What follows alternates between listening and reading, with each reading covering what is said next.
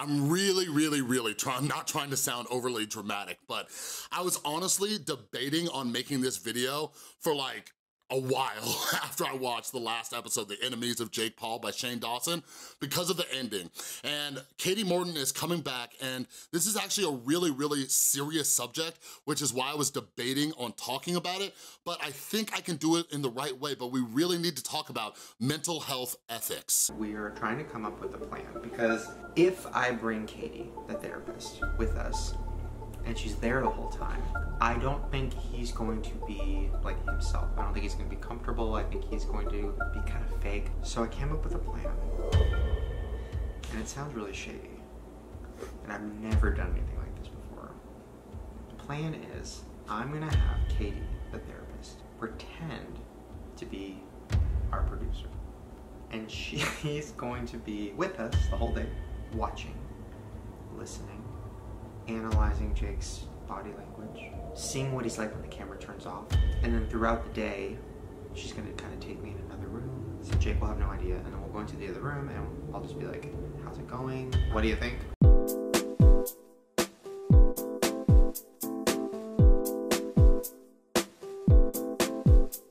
What is up, everybody? This is Chris from The Rewired Soul, where we talk about the problem, but focus on the solution. And if you're new to my channel is all about mental health and helping you improve your mental health. So if you're into that kind of stuff, make sure you subscribe and ring that notification bell. So let's talk about ethics real quick.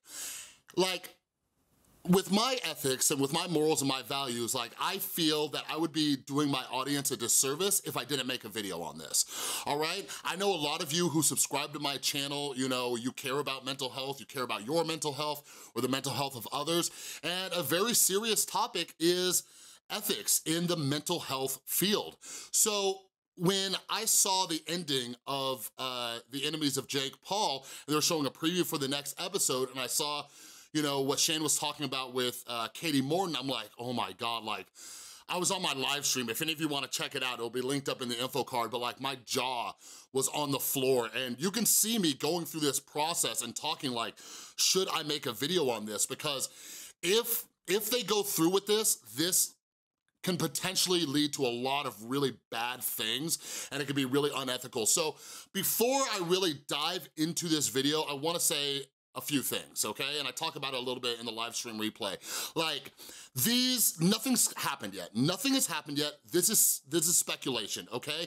So if I am wrong or whatever happens, I swear to you, I will make a follow-up video to discuss this, okay? Because if any of you have been watching me for at least a week or two, you know that I love and respect Kati Morton. I think she is an amazing therapist.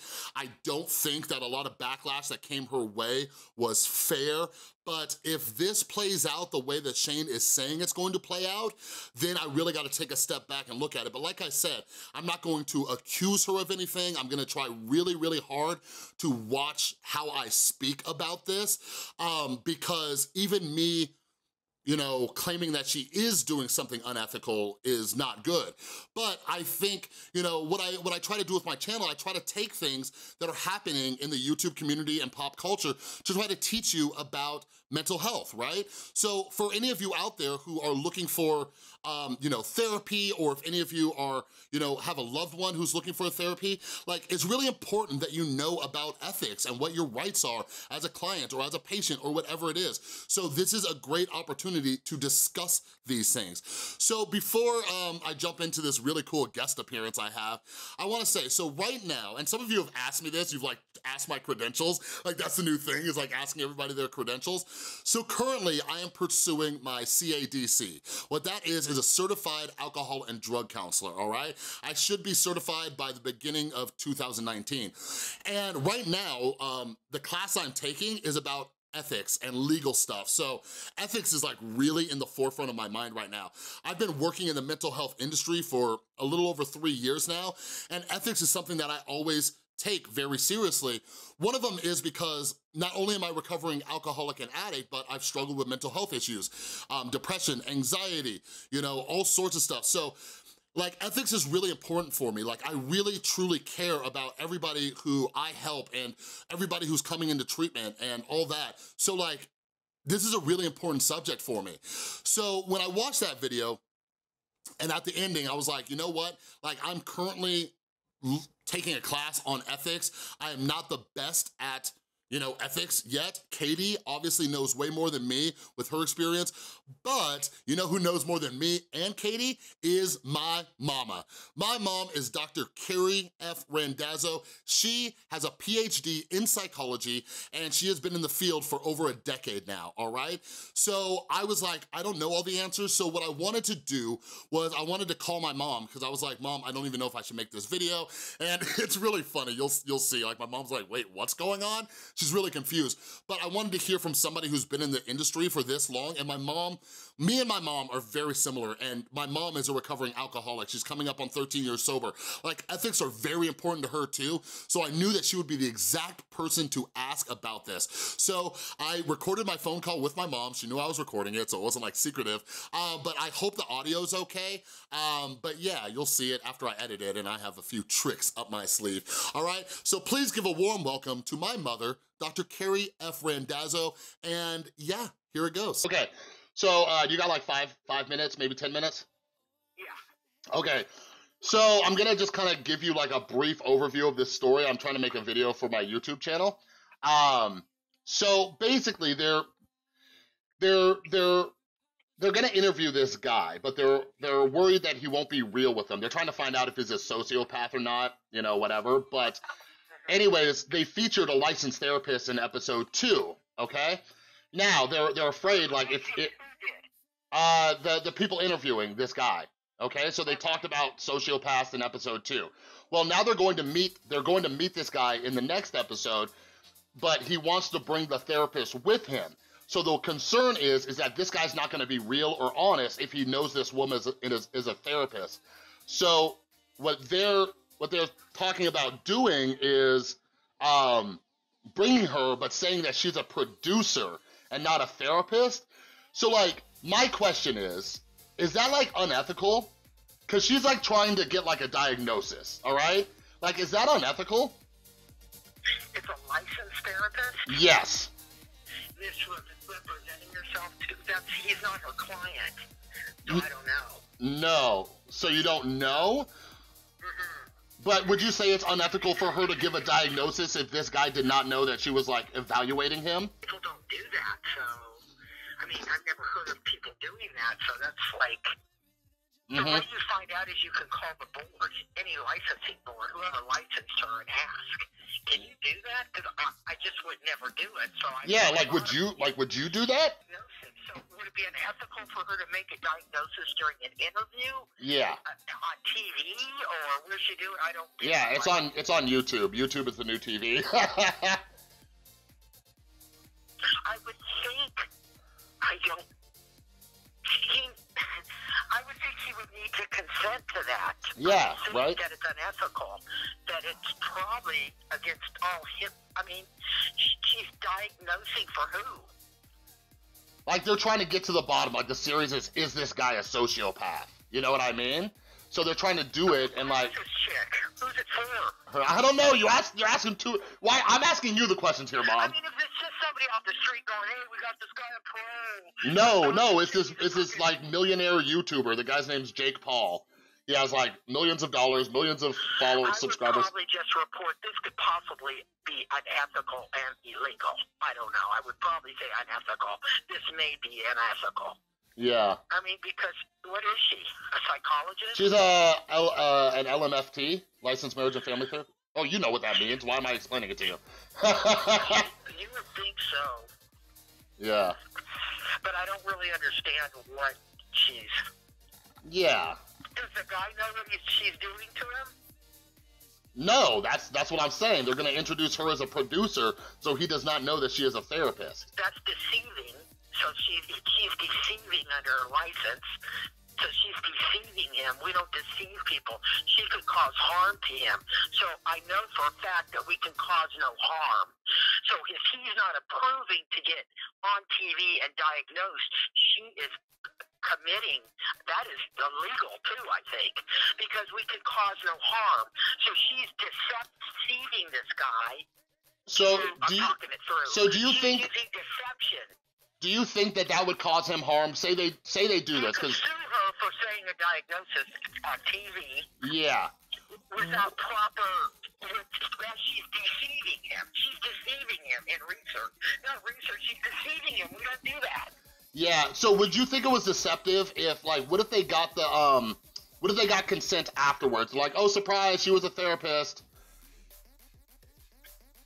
I just had that for my test question.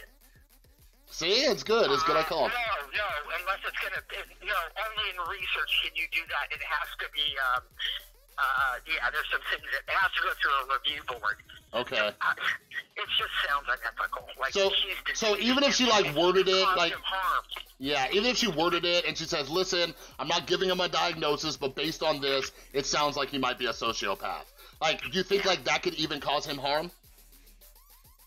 Well, she's licensed, so she runs by a different code than your average person. Yeah. So she's really causing no harm to anyone. Yeah. Here to cause no harm. So, oh God, like Dr. Ford testifying against Brett Kavanaugh, she had to make. That's why I'm saying she has to be telling the truth because she could be in a lot of trouble. Oh yeah, insane amounts of trouble. So for the APA not to even bother her is saying that that's okay. Yeah. I just sounds unethical to me, but hey, you know what I mean? Okay. All right. Let's give a big round of applause for my mom, Dr. Randazzo. But yeah, like, I'm glad I talked to her about it. And just so you all know, she sent me a text later. My mom's like me, where she'll, like, think about something even more and then, like, have more to say. And my mom sent me a follow-up text that says, the more I think about it, it is unethical, ... major. So what my mom's bringing up is like, can it cause the person harm, right? And yeah, like, so we don't know how this is going to play out yet. We don't know, and I just wanna make that clear again for any of you who ignored my disclaimer, okay? But if they go through with this, it is unethical. Like, it's not okay. It's not okay to secretly do this. Like, I gave Kati Morton so many props, like, you know, even though people hear what they wanna hear, Kati Morton was not giving anybody a diagnosis in episode 2. No diagnosis whatsoever, and she states that. It would be unethical for her to do so, right? So if she went in there as a secret therapist, masked as a producer, it would have been really, really unethical, because if she comes back, even if she said, like, you know, based on what I saw, yeah, you know, he could be, like, even that is unethical. And that can get in a lot of trouble. Like, I say these things, like, I don't think that's what it would be. I just don't think so. When it comes to mental health, or even physical health, like, know your rights, know what's ethical and what's not ethical. Like consent is really, really important. It is extremely important. Like, I can't even, like, take pictures at my facility, because even if it shows, like, the back of somebody's head without consent, right? So, like, consent is extremely important. So, like, my fear about this is that even if they skirted around this, even if, you know, they did this or whatever, like, my concern would be that Kati's reputation in, like, the professional community would be tarnished. And, like, I don't know, is she, you know, would she do this for views? I don't know. And maybe it's just because I like Kati Morton and I always try to check in with myself, because, like, you know, being someone's fan or liking their content, that can, you know, create a bias, you know what I mean? So, like, somebody, first my girlfriend texted me, she's like, oh no, this ending's gonna give Shane a lot of crap. I'm like, what is it? Like, she finished it before me? And when I saw it and I was talking to her, I'm like, oh my God, like, I don't know, I hope they don't, but my girlfriend was saying that, you know, this is gonna look bad on Shane. And so I wanna make this clear. So when it comes to ethics and stuff like that, like, Shane would be nowhere at fault in this. So if they did go through with this and this is the way it played out, Shane would not be at fault. Shane is not the professional. Shane is not the licensed therapist in the situation. So Shane is not expected to know better. Now, if he ends up doing, like, you know, secret recordings and hidden camera stuff, that, I don't know the legal issues with that in the state of California or whatever, but if this happens, like, if there were legal ramifications, they would be all on Kati, and, you know, she could lose her license or whatever the case is. So Shane would be in the clear in it, because Shane's not expected to know any better. But, like, I will say this, you know, after the first episode or even the second episode, Jake Paul made it before the first episode. He's like, watch this before you watch Shane's documentary. And Jake says that he knew everything. He said Shane told him everything, literally everything. So what I'm hoping is that maybe this is over dramatized, maybe they're just, you know, doing this for a show or whatever, and Jake knows and all that. And if that's the case, like, cool, kinda cool, because you're still not really getting a good depiction, but I am gonna make 2 more videos about that episode, but I think Shane's just realizing that Jake is just a person and maybe a bad person, but I'm gonna talk more about that in the next video. But anyways, this is an important subject. Like, I know some of you are seeking mental health help, and it's important to know, and if you have questions about ethics and stuff like that, like, leave them down in the comments. If I don't know, I'll try to steer you in the right direction, but it's important to know these things. Like, I hope you are all aware, those of you in the United States, this thing called HIPAA, okay? Like, you have rights as a patient where they cannot disclose you know, confidential information about you. Like, this is really, really important stuff. So again, like, I hope I did this video justice. I'm not accusing Kati of anything. I hope this is all just a show. I hope when we see the next episode, I hope they say, never mind, we're not gonna do that. Like, I hope that, you know, if Shane wanted to do this, I hope they show Kati saying, no, that's unethical, we cannot do that. This is just kind of what I hope happens, or that it's fake, but even if it's still fake, like I said, it might damage Kati's reputation. But anyways, I would love to know your thoughts. If you have any experiences, that might be interesting too. If you have any experiences you wanna share in the comments below about experiences you've had, whether with mental health care or your physical health, experiences with things that were unethical, like, let's have a conversation about it. Like, it's important to know this, because I'm somebody who used to hate doctors and medical professionals and mental health professionals. I didn't trust anybody. I had a lot of trust issues, but I try to tell people, like, there's good and there's bad. There's good doctors and bad doctors, good therapists and bad therapists. But I think just by having a conversation in the comments below, more people will be educated about this and know, like, when the right time is to get a different healthcare professional, you know what I mean? But anyways, that's all I got for this video. I will be making more, so make sure that you stay tuned. If you like this video, please give it a thumbs up. And if you're new here, I'm always making videos to help you out with your mental and emotional well-being. Make sure you hit that subscribe button and ring that notification bell. And a huge thank you to everybody supporting the channel over on Patreon. And did you see that cool shirt my mom was wearing? That is actually a Rewired Soul shirt, and you can get it right there in the merch shop by click or tapping on that link. All right? Thanks so much for watching. I'll see you next time.